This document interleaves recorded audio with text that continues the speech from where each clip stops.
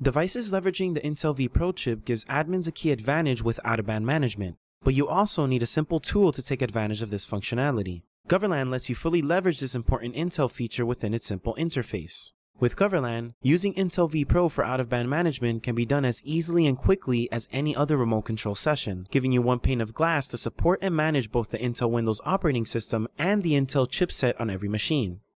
Let's take a look at how we can recover from a blue screen using Goverlan's built-in Intel vPro capability. The Goverlan remote control module features many protocols to remote control devices.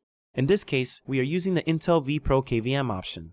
We can add the specific credentials to vPro into a machine if needed and immediately gain control of the vPro chip on the device.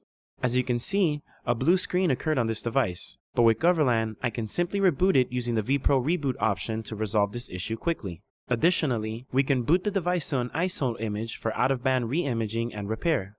Because I can use all the different capabilities of vPro via Goverlan, I can easily manage both the OS and the BIOS in one single interface. Using the Intel vPro capability in Goverlan is very simple and versatile. Download our free trial and test it for yourself.